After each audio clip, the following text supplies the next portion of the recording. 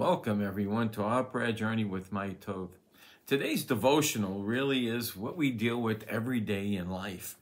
When we live in this world, we are going to have some difficulty because it tells us in the Bible, in 2 Corinthians 6:17, wherefore come out from among them. Yet we're in the world. We can't come out from among them. I think about when I've typed in Z one time on the search engine for like Prime Videos, and what do you get if you type in Z? Hundreds of zombie movies. I didn't even realize how many zombie movies there are. And in a sense, a Christian in the world will give you a picture of what a zombie movie would be like. You wouldn't want to be watching one might be okay, but you don't want to be dropped in the middle of a zombie movie that was in reality, because they're all coming after you. And yet, in this world, in a sense, we live among a lot of zombies, a lot of people that just go about their life by their own rules, doing whatever's right in their own eyes. So you can imagine the amazement right now when I read these verses here in chapter 46. I'm going to read verses 3 and 4. Jacob is in the promised land that God has promised him. He's in where the Holy Land is going to be, and he's been promised that forever by his father and his great-grandfather, and he's all set to follow God and stay there. But God comes to him and says this in verse 3. I am God, the God of thy father. Fear not to go down into Egypt, for I will there make thee a great nation. And to Jacob, he's probably saying, you sent me to Egypt, that's the world. What about my promised land here that you told me about? But there's no food here. I did a Bible study, verse by verse. You could check it out in the book of Ruth. And one of the reasons they left the land of Israel, the spiritual, godly land of Israel, was because they needed bread. And they went on their own and left and brought a lot of hardship with them, although God was working through that also.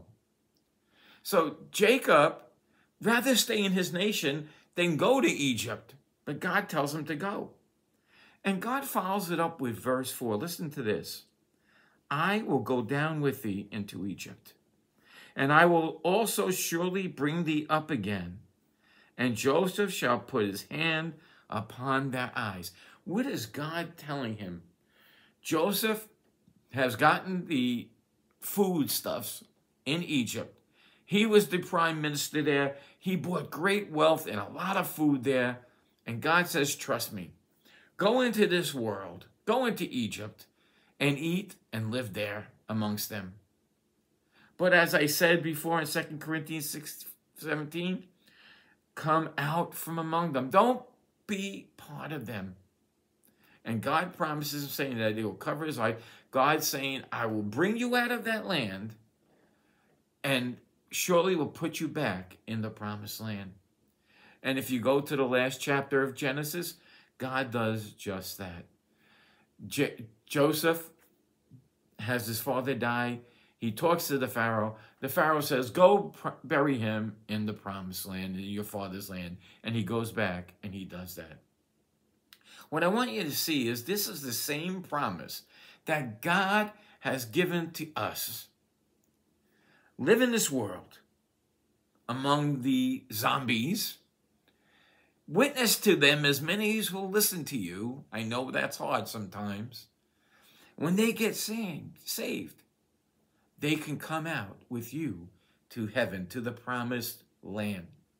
One of the great things about closing out the book of Genesis also is the same thing where Joseph said, you meant this for evil, but God meant it for good, to bring many people out alive. Remember why you're here. You're not here for a job. God has given you provision in the world. To be among them, to tell them, to be ambassadors for Jesus Christ, that they may get saved and come to the knowledge of the truth. And you will bring out many people alive. So until next time, may Jesus increase as we decrease.